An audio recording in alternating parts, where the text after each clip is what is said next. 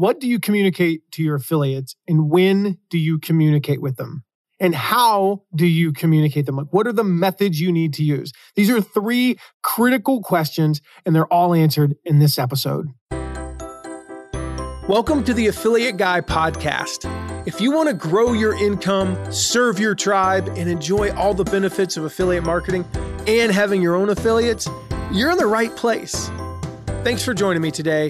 Now let's get started.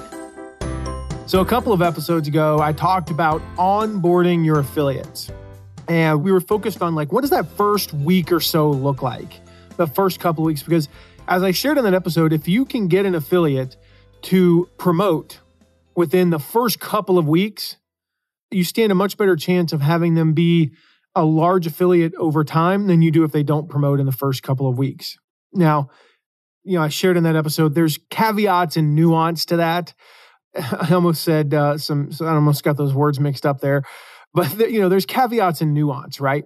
If you've got a launch that's 4 months away, just because they don't promote 2 weeks after signing up doesn't mean they're not going to promote, clearly. If they sign up and they say, awesome, it's evergreen, and they sign up and they say, it's January when they sign up, and they're like, dude, I have got you on my calendar for March 14th. Well, that's 6-7 weeks away. That's fine. We want to get on their calendar, but it's really important to get them active quickly. But what about the long term? I promised that I would share this in an upcoming episode, and you only had to wait 2 weeks. So I'm going to share today about the regular updates. What do we do between launches? What do we do between big promotions? What do we do if it's an evergreen program, right? What are those regular updates? So there's a couple of nuances there in and of itself. Again, if you have a completely evergreen program, really, there's not a whole lot that changes week to week, and you're not really all that seasonal. Maybe you have a little bit of an increase right before Mother's Day and Father's Day, or maybe you have a little bit of a bump in Q4. Maybe you sell more, or you sell an equal amount from June through August as you do the other 9 months. But, it's still half your sales are the other 9 months.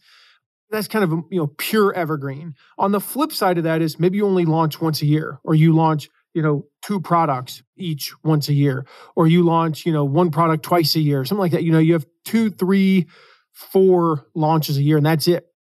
And then in the middle is more of a cyclical evergreen program, or something where you're doing special promos periodically. So maybe you have, your product's available 24/7, 365, but you're going to run big promotions, 4 weeks out of the year. And really your, 75, 80% of your entire year's sales will come in those 4 weeks.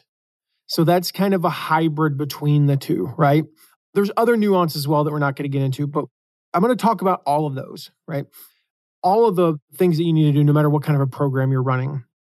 One of the biggest mistakes we see with launch affiliate programs when it's pure launches is they go dark for 9 months, 10 months, 11 months out of the year between launches. And that's something we worked with one client recently. I was really excited. This ended up being, they've done 16 or 17 launches.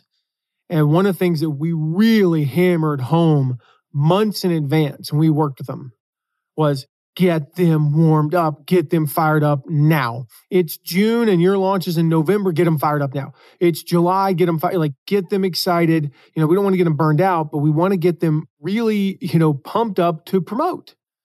And so that's one of the things that we worked on with them is not going dark, not being dark in June, July, and August for a November launch. Let's get them psyched up now. So that's a big mistake we see with the launch programs is just lack of communication, period. Any communication is better than no communication whatsoever. But what are some of the things that you do need to communicate? There's no particular order to anything I'm going to share today. All right. We're going to probably bounce around a little bit. I'm going to share some for pure evergreen, some for the evergreen hybrid, some for the launch specific ones. But the thing you got to do for all of them is you got to educate them.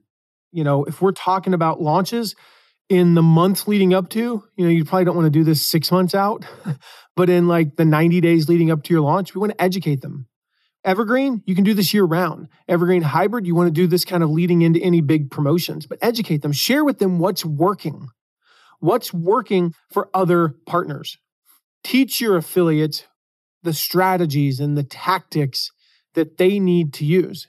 If you want a good example of that, go to mattmcwilliams.com/affiliate training. I've got an example training there that we did.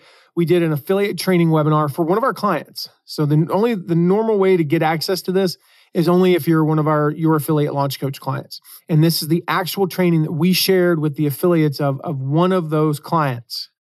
And you can actually watch the training, see how we do it, see how we train them. You can also download the slides. We've got, Keynote, PowerPoint version. I think we even got a PDF version. And you can download those and use those as a guide for you to train your affiliates. But you need to teach them what works, teach them the strategies, teach them the tactics. And there's some statistics in there that'll blow their minds. That's going to help them to promote more.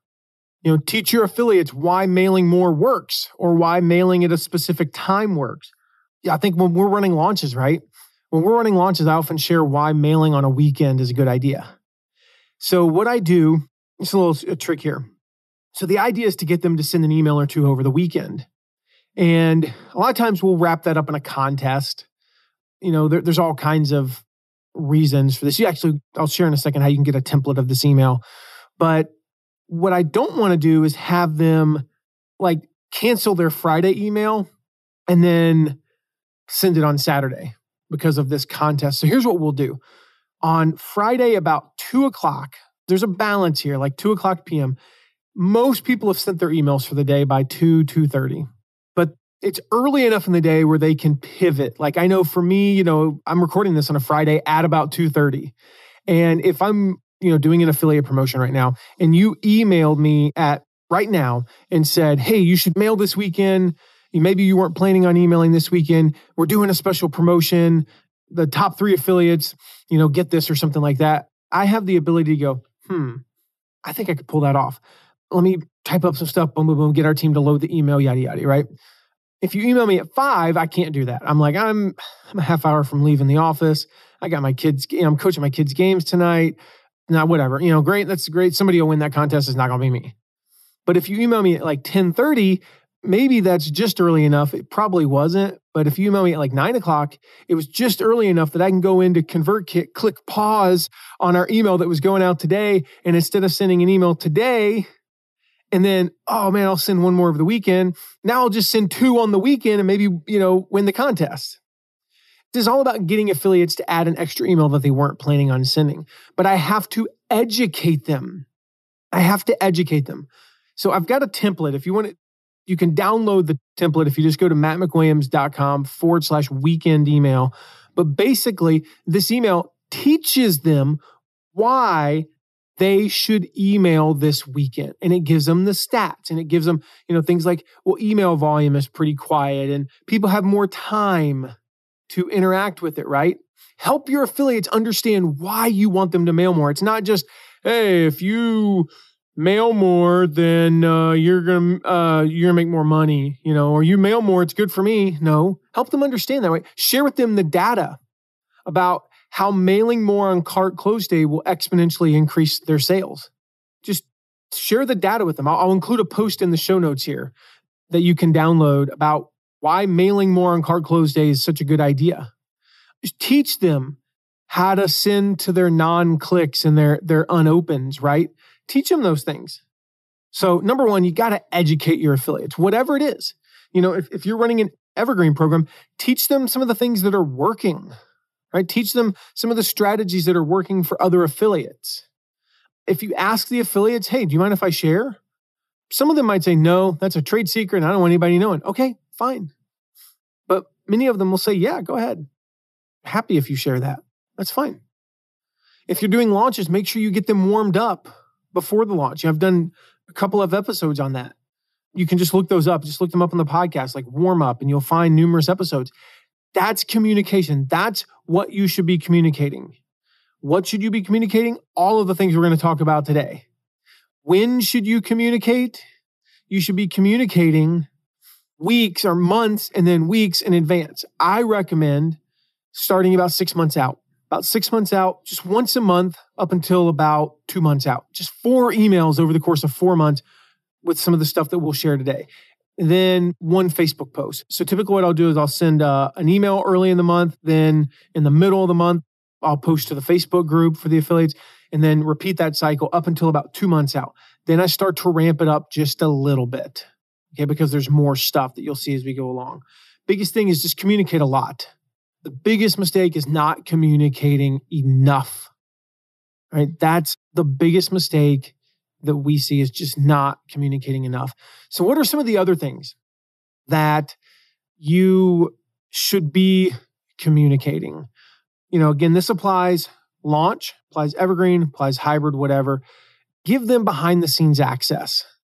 Give them access to what's going on in your preparation for the launch, for example. And one of my favorite videos that I always have clients do is if they're recording, the pre-launch videos, or they're doing like a run through of their live workshop, just get on and do a 5-minute video. What you do is you set up, you got your team there setting up, and you just, you're on set and you just say, hey guys, hey partners, I'm on set here. We're 3 days from the start of the live workshop, or we're a week away from the live workshop, or whatever it is. And we're just doing a test run through. Just wanted, here's what it looks like. Here's some of the stuff we're going to be doing, blah, blah, blah, blah, blah. I might even include, if they're doing the walkthrough, I might even include like a 10-minute little snippet of it or a blooper. That's always fun. Like, I might even start off like, we've done this because I don't want it to be too polished, but we'll take, a blooper or two at the beginning, and then, hey partners, I'm here live, boom, boom, boom, 3 to 5 minute message.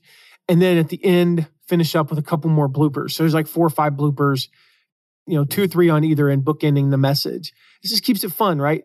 Videos, just going live in the Facebook group, for partners periodically. Again, this doesn't matter what kind of program you're running, just going live or recording a quick 5-minute video. Hey partners, I was thinking of, something, such and such, right? Sharing a lesson that you learned from another, maybe you promoted something as an affiliate, and sharing something that worked or didn't work. But constantly hammering home those important dates. You've got to do that, right? You've got to constantly remind them of, when does the promo start? Promotion starts April 14th, April 14th, April 14th, April 14th, April 14th, right? You've got to hammer that home. You got to give them plans. If this is a purely evergreen program, but maybe there is some cyclicalness to it, they need to know what those dates are that are important and have a plan for building up to that. Teach them, going back to that, teach them how to warm their audience up. Teach them, how to promote the webinar, how to promote the ebook, how to promote the free report, how to promote the quiz, how to promote the assessment, how to promote the workshop, how to promote, sales, whatever it is. Teach them specific things, how to do better with email. Give them a specific lesson on social media. Give them a specific lesson on a part of social media, Instagram, Facebook, whatever. Give them a specific lesson on how to use DMs, how to use their Facebook groups, how to do lives, all of those things, right? These are all the things that you can be giving to your affiliates. Announce contests and prizes. That's pretty popular, right? Give them the information they need to know about, hey, guys, we just announced this. It's a $250,000 contest, or it's a $10,000 contest, or everybody who makes 5 sales gets this, whatever it is. Like, let them know those things. If you know what your contest is going to be 8 weeks in advance, announce it. You'll remind them, but go ahead and announce it. Get some excitement about it. Give them updates on everything. Oh my gosh, the webinar was amazing. Oh, last week was our second biggest week in, the past year. Whatever it is, just give them updates, share success stories, testimonials. When you get a testimonial, if you're an affiliate manager, here's what you do. You tell your customer service team, anytime somebody sends an email with a really cool story, do me a favor, take a screenshot, send it to me. Or let's start a channel in Slack or whatever. But I want to know anytime somebody says something nice about our product, so I can tell it to affiliates. One of the biggest things you can do with Evergreen, every 3-4 months, just reach out and ask if there's anything they need. With a launch, ask if there's anything they need, a couple weeks out, and then, maybe a day or 2 in, or the day before. Just ask if there's anything that they need. Ask for referrals. Hey, do you know anybody who'd be a good partner? That should be your number one source of affiliates, by the way. Once you get up and running, now this is not true of your first 100 to 200, but once you hit a point where you have about 500 affiliates, your number one source of new affiliates should be your current affiliates. So reach out periodically. a couple months out from a launch. Hey, really excited. Remember, April 14th. You know anybody who might be a good fit to promote this? If it's evergreen, just maybe reach out, once a quarter, once every 6 months is probably enough. So of course, the next question is, when do you communicate with them?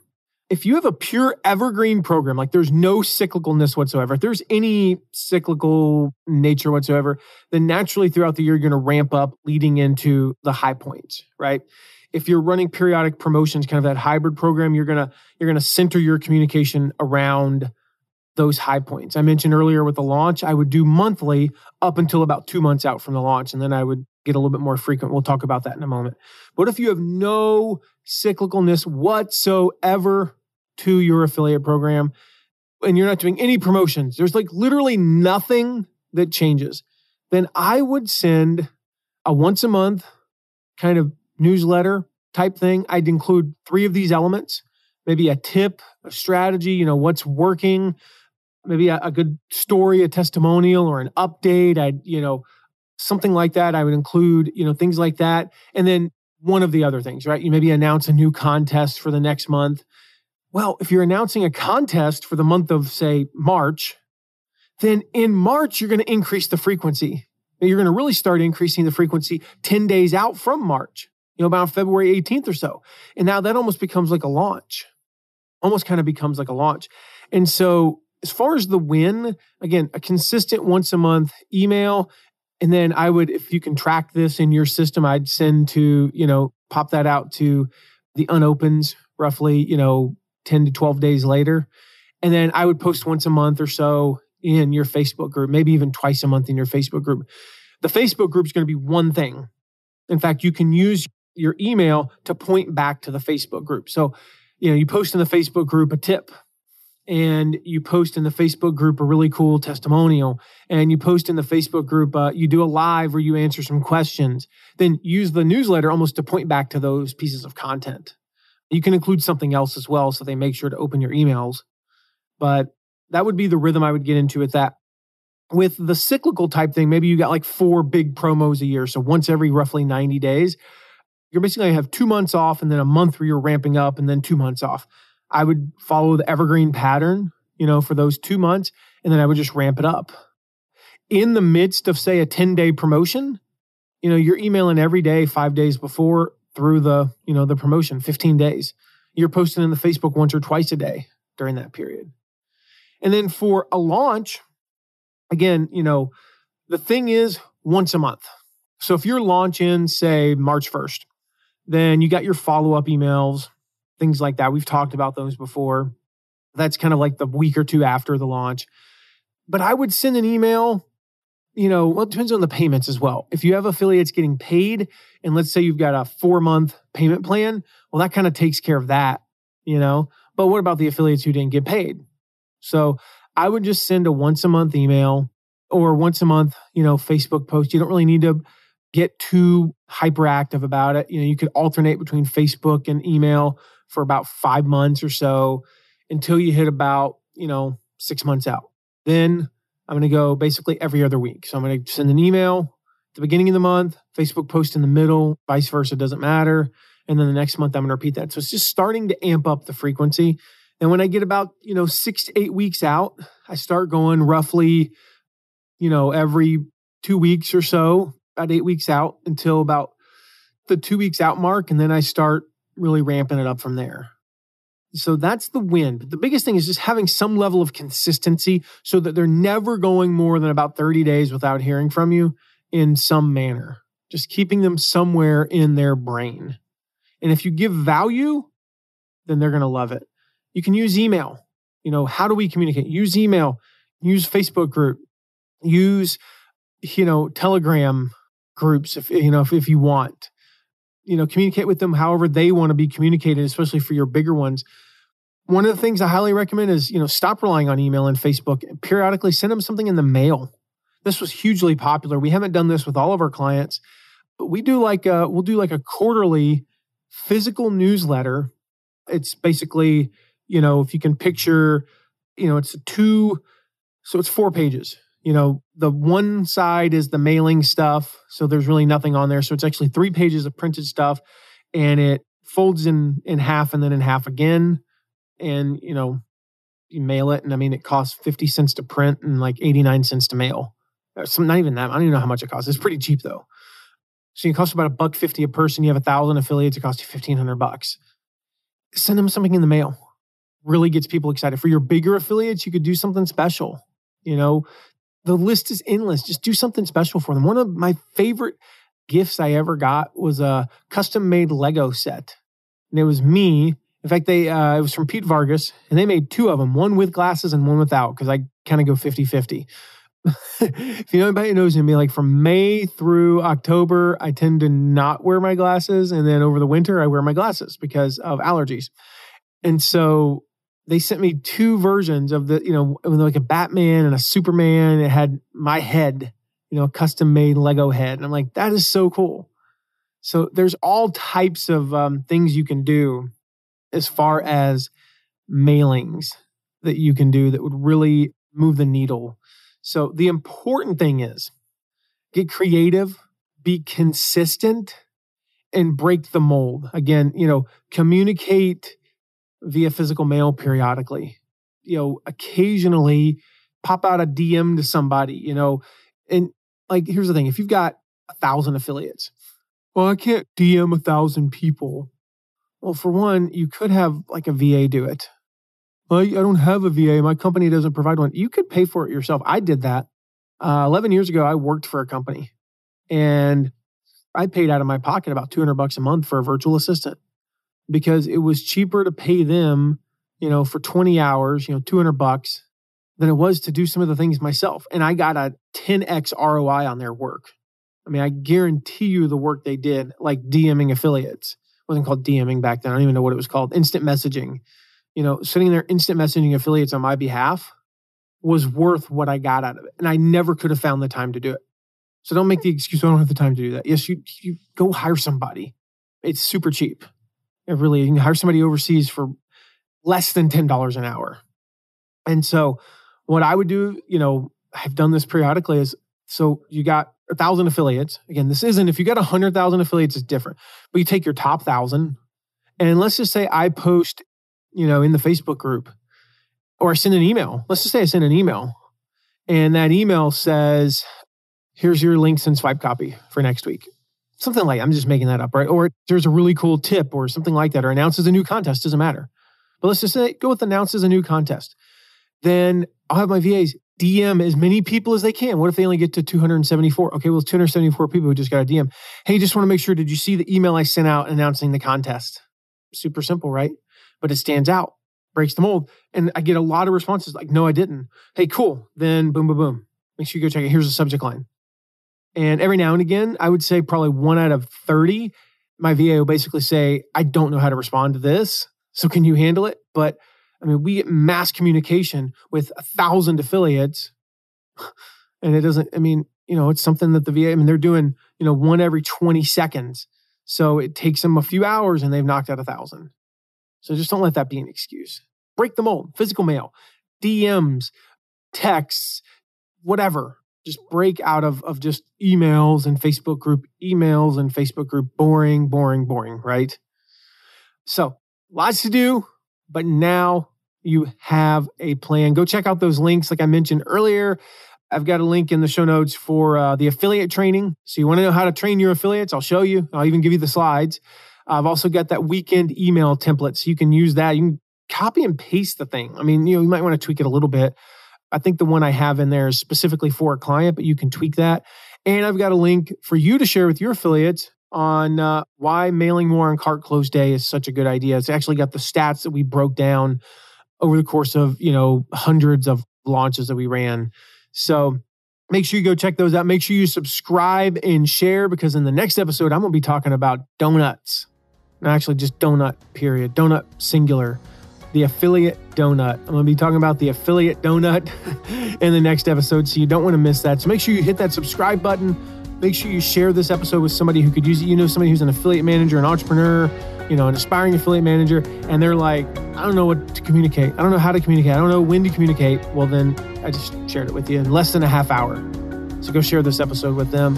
If you got any questions about this or anything at all, Text me anytime at 260-217-4619, and I'll see you in the next episode. Thank you so much for listening today. Remember to check out all of our deep dives into affiliate marketing at theaffiliateguide.tv. And if you have a question, ask it at asktheaffiliateguide.com. Who knows? Maybe you even be featured on an upcoming episode. And lastly, if you haven't yet, make sure to leave a rating and review wherever you're listening to this episode. See you soon.